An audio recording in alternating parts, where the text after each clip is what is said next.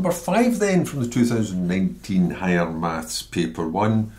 Another little 4-mark question here. Collinearity. Do these points lie in a straight line? Show that these points are collinear, that they lie in a straight line. There's also a second part. State the ratio in which B divides AC. So these 3 points are meant to lie in a straight line. You can see where B is anyway. 1 to 4 is 3 steps. 4 to 8 is 4 steps. So B has 3 steps there, 4 steps there. Didn't ask for that. That's actually the answer to part B straight away. But just forget that for the moment. Now, the way you show it is to find the vector AB, the vector BC,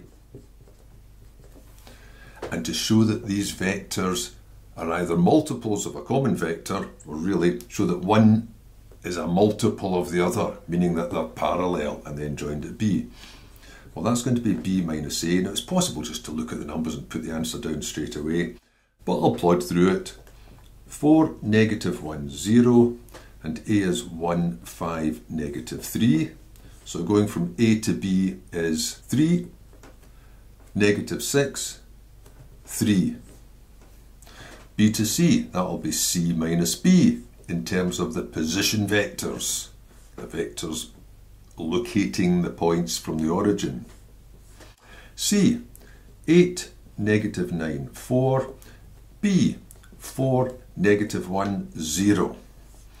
So how do you get from B to C? 8 take away 4 is 4 steps forward. Negative 9 plus 1, that's minus 8, negative 8 really.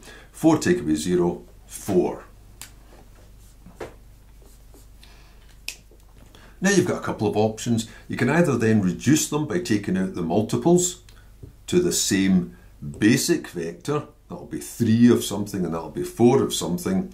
Or you could just make the statement, which I'm going to make here, that AB is equal to 3/4 of BC. I know that because they all divide that way. 3 over 4 is the same as negative 6 over negative 8. Is the same as 3 upon 4 again. They're all the same, so it is that multiple of it, and then you just have to make all the statements. If AB is a multiple of BC, that means that AB is parallel to BC. Not enough to make it collinear. You can have 2 parallel lines that aren't actually joined. They need a common point. Shouldn't say that.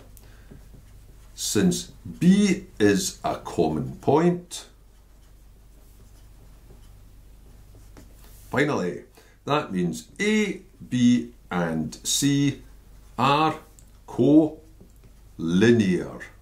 There we go. Now for part B, state the ratio in which B divides AC. Well, I don't want to rub it all out, I'll just put it here.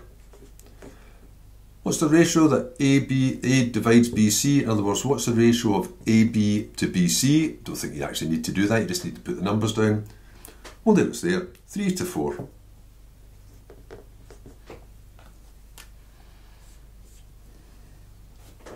All of these should give the same steps, 3 steps, 4 steps.